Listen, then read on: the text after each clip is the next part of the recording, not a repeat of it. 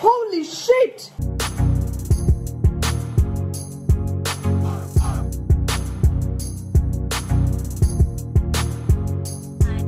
Hi guys, welcome back to another season of Lucifer. Here we go.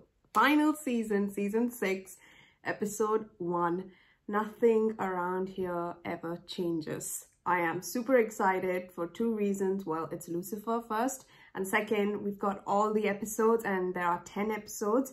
So it's going to be a very long journey in regards to how long these episodes are. I think they're almost like 55 minutes each. So I'm very excited to continue this journey now that we know that Lucifer has given a second chance to Michael, and now that he's taken on the reins of being God using the flaming sword. So I do not know how we're going to pick it up, but from the trailer we saw that we've got like a lot of things to sort of look at, and we are in the midst of so many different theories. So I do not have any specific sort of mindset as to where Lucifer is going to go, and if I do, it's just gonna make it more like predictable. So I'm just gonna go in blind. I'm gonna go and see how it works, and I hope we have a great finale at the end of the episode 10. And I'm very excited to finish this journey. I mean, it has been the first ever reaction series that I did, and I am so glad that I did Lucifer because it's been phenomenal and have been enjoying every single moment of it. And now that we're at the end, I hope you guys are equally excited as I am. And of course, it is bittersweet, but I think all good things must come to an end. And accepting that earlier on is going to be much more easier when we get to the end, because if I think about it right now, I'm just going to be completely in crying mode. But nevertheless, even if we are not going to cry today, got it ready. So let's see what this episode is all about. I hope you guys are excited as much as I am. And yeah, let's not wait any further. Let's get right to the first episode. And now that he's God, wearing a white suit. What can I do for you, officer? You know why I pulled you over? Yes, I wasn't paying enough attention to the road, and I apologise. I've got a lot on my mind. This is my last night in LA. You're the officer who likes to drive fast with his siren on. Yeah, I was afraid you wouldn't recognize me. Oh, man, I am so glad I am running into you again. You got any more of that money like last time?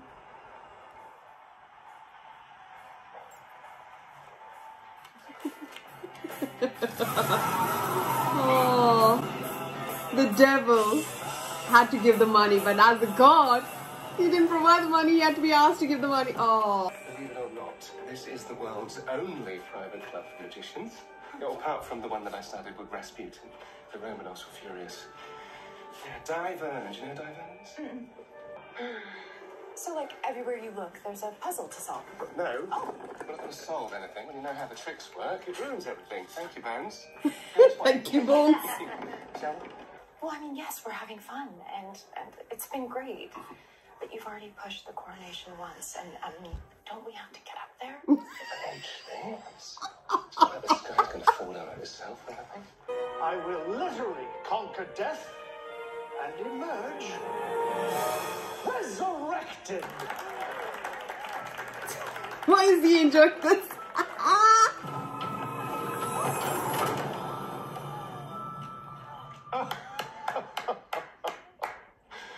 He's good, isn't he? Not quite. I think he's literally gone. Hell is going on? Magna! It's done it again. Erica, how could you miss your cue? But if he's alive there, then who's that? Horrible for the dead guy, but not horrible for me. We know this. That sounded horrible. It's nice to see you too, Miss Lopez. It must be so weird being on the other side of things for once, huh? Takes a little getting used to. You probably have to hang here because we were witnesses to the murder, right, Carol? Yeah, unfortunately, she's correct. I'm gonna have to get your statement before you can be released. That's fantastic news. You really went all out, Linda. Yeah, well, it's not every day that my best friend and her girlfriend depart this mortal plane to rule hell. I'm gonna support my girl in all her work. Okay, well, it's time for appetizers. I made deviled eggs. Let's do that. Yeah. guys are absolutely adorbs. Adorbs. I really do miss you. It feels like nobody's listening. Like the big guy's just not there or something. Not saying that my work saves lives, but... So you know Magnar? Huh. I was his apprentice before Jared. Hold up. I just confirmed. Jared was killed sometime in the last 2 hours. And no one's left since then, so you should keep holding everybody. Which means the killer is still in the building. I was bribing a motorcycle cop. You were bribing a police officer. Indeed, not for the first time. If you ask him, I'm sure he'll corroborate. He's a bit of an oversharer. And you also claim that you're the devil. Was the devil. Though I used a demon blade, this was a sword, so not really relevant, I suppose. It's all very complicated. Best not to dwell. Yeah. Your alibi checked out. Yeah, motorcycle cop called and confirmed your story. So they're having an affair that she didn't disclose to me. Ah, I told you she looked a bit suspicious. Love it. Oh, you're missing that, aren't you? Who are you going to bring fun to? The tortured, damned souls? Yeah. Well, I guess I just wanted to see how, You'd react? you know, everything was going to work out first. And honestly, I thought that you would do nothing but make fun of me. Oh, I will. This is the greatest gift you have ever given me. Yes, we can finally get on with our date. No, something isn't adding up. I can feel it in my gut. Well, maybe your gut hasn't been receiving his emails. Best that he was retired. This is Carl's job now. What? Really? I'm starting a new day job in heaven and the commute daily alone. Understood. Right, and all I'm trying to say is that I just think that there might be some deeper reasons behind these excuses and that maybe we should talk about them. Being ever present is God's whole thing. That's what makes the big guy the big guy. Spending time with loved ones? That's the best part. He's not like you and me. We are all God's loved ones. Wonderful. Can you please? What? Tell me, Duran, Duran. what is it you truly desire? I want to be Magnar. You know what? You should have thought of that before you killed Jared. Turn around. You're under arrest. Turn around. Miss Decker! Can I talk to you for a second? I don't want to talk about hell. Wow. Maze. Linda. I'm in a deal. Linda. I don't want to talk about it because I don't want to go.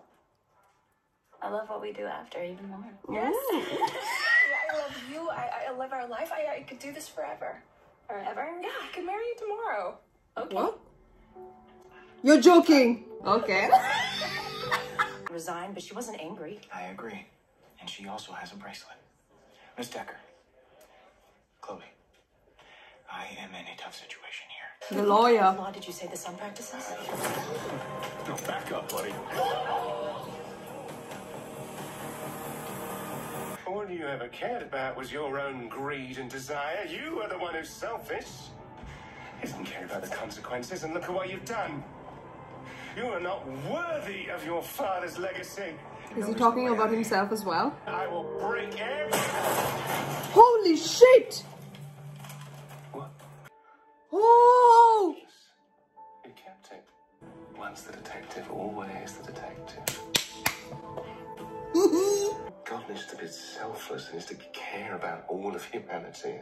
That is so true. I didn't. You died for me. I mean, what could be more selfless than that? I see, that's just it. I love you, Chloe Decker. Aww. You've come a long way. But everything you just said was so true. And an even better therapist. I mean, you saw from almost broken up to engaged over a single dinner. But you see, I wonder if some of that was maybe for your own benefit as well. It was. No problem is too small. You are just as much of a hero as you are fighting a war for the throne of heaven. Every act matters. Oh. God.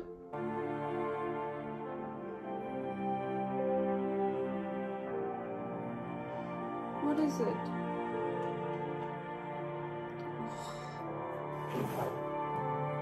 Nothing's changed.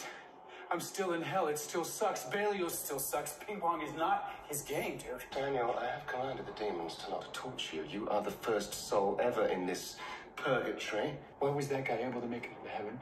Literally no one else. Daniel, we have been through this. If I act against your wishes, no matter how unconscious those are, then that is the end of free will, which I cannot do.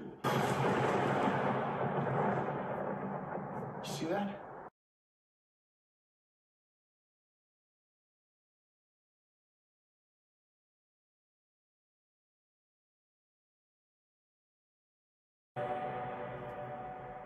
The chick? Okay, that was an amazing start to the episode, just getting back into the groove of Lucifer, and naturally knowing that Chloe and Luci are not part of the LAPD anymore, and going through that full case, trying to be the persons who are a witness to a murder, but then at the same time not being the detectives that they were for a good solid 5 seasons. It's quite hard, and I understand that. So it's quite literally amazing to see that, you know, they helped each other out in so many different ways. And there was so much self-realization here and there. And you could see that once, you know, towards the end of the case, they always like find this groundbreaking theory that can help them in their personal life. So it's really like something that I completely love, that a case sort of helps them understand what they are going through. And I truly enjoyed that self-realization, as I said. So when we saw Luci trying to understand that, you know, he's not worthy of, the lawyer was not worthy of getting his father's legacy, well, self-implying it to himself. And he feels he's not worthy of being a god, because once he is God, once he goes through the coronation and whatnot, and he ascends to the Silver City and sits on the throne, he's not just a god or loves Chloe. He is a god to every single person and every single being on earth. So he has to be selfless. He has to have full, like, you know, a heart made of the entire world. Like, he has created, like, of course he's not literally created it, but he is now a person who's taken over the person who has created this universe. So it's things like that. So he's like trying to understand, it's not just one thing like, oh yeah, I'm God, that's it. It doesn't like end in that relation. It's more like, now that you're God, you are not just, well, a person who has to overlook everything and see that everything is okay, but your responsibility is one of the hardest things in, well, to be ever created. So how are you going to take that mantle up? How are you going to fill up his shoes? How are you going to, if you know, as we saw in the previous season, we saw how Luci's main fault, or not fault, but main criticism against his father was that he was never involved. And he was never involved with his kids, and he never even took a moment to be a dad for them. And now, you know, that sort of affected, you could not say affected, he's always been there whenever needed, like for the people who he cares about the most. You see that over time, but now he's going to have to do the same thing for people he doesn't know. So it is a valid question, and I completely love the fact that they drew that particular topic very early on, because, well, naturally we're at the end of the season, so we need to sort of touch that up. But it's very nice that they got that out of the way, and now that we know that it's not as easy as being God, that, you know, you have to literally be God to every single person. And then we saw about, well, Ella, she had her doubts that, you know, the big man is not up there, and it's so good. I really wish that we get to see her finding out that, you know, Lucifer is God and was the devil. And I think after, like, I feel like, you know, them, Ella and Carol was his name, when they see like a little bit of hints here and there that how is it possible that Lucifer is able to do this, or Chloe is able to do this, I think then they might just be like, what the hell is going on, and start digging things up. And yeah, but they have to find out that what's her name, Ella, more than anyone, because she's been there since season 2, if I'm not wrong. So yeah, let's see what happens there. And this Maze and Eve thing was insane. So Eve is not, I mean, Maze doesn't want to be Queen of Hell, even though she loves hell, but she loves staying on Earth, feeling the fear and torture of actual humans before sending them to her, because it's more fun. And she wants to do that with Eve because she's gotten adjusted to this. See, I remember when she really wanted to go back to hell, and when Lucifer would go down to hell, she would be like, why didn't you take me with you and whatnot? And now she doesn't even want to leave. So that's pretty amazing transition of her character, and I really love that. And now that they are, well, engaged, I guess, I cannot wait to see if they're going to have a proper wedding. And then we saw, of course, Darling, Linda, and Amenadiel's confrontation with each other as to why she kept bringing up the topic of, you know, families. And I believe also at the same time, it's not just, you know, the amount of good deeds that she's done, which may not live up to Lucifer.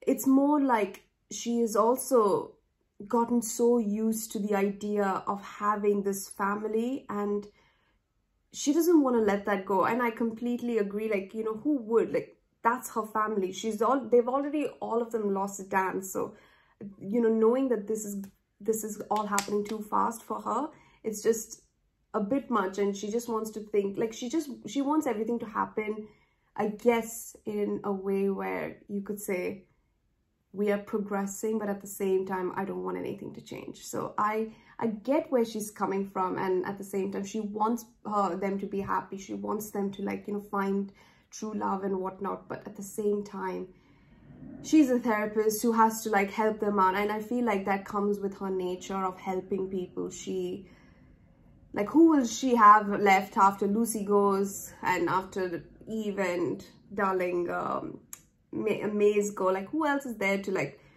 therapize? But at the same time, you know, it's been so long since she's not had a proper regular human therapy session, and she's always had this celestial you know, thoughts to bring to the table. And I think she's forgotten what it means to be a regular therapist, and knowing that things are moving too fast, I think she's sort of like stuck in that celestial mode. So I get it. I understand that so much. But yeah, I like that that full conversation between them two. And then this new chick in hell, God, I'm guessing it must be one of Lucifer's sisters or something. So, well, very excited to see who she is and what she has to bring to the table, because naturally, she doesn't have any inclination to help Lucy or to be Lucy's friend. So naturally, she wants to kill Lucifer. But yeah, let's see what she does.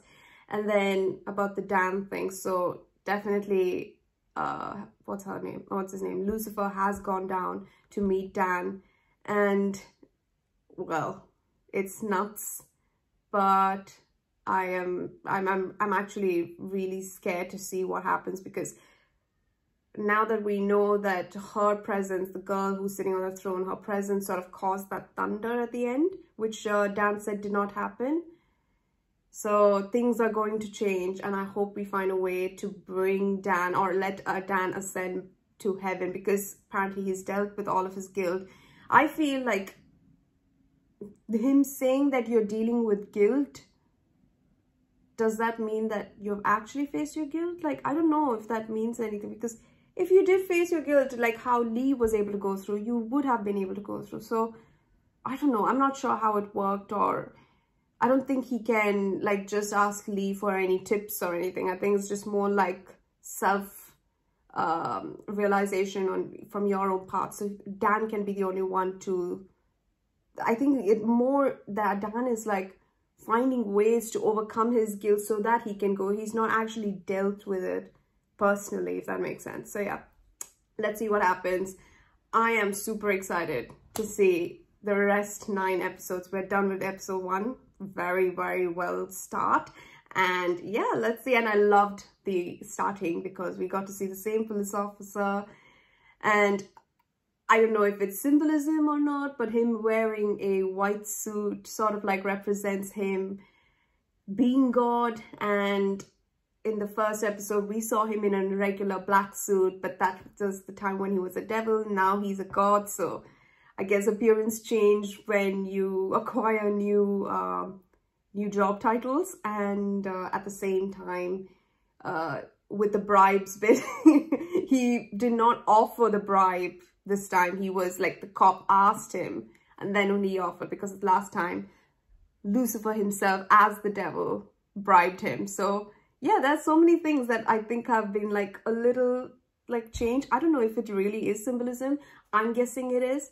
But yeah, that's my thoughts on this episode. I'm super excited to continue on. Thank you so much for watching. Please don't forget to subscribe if you haven't.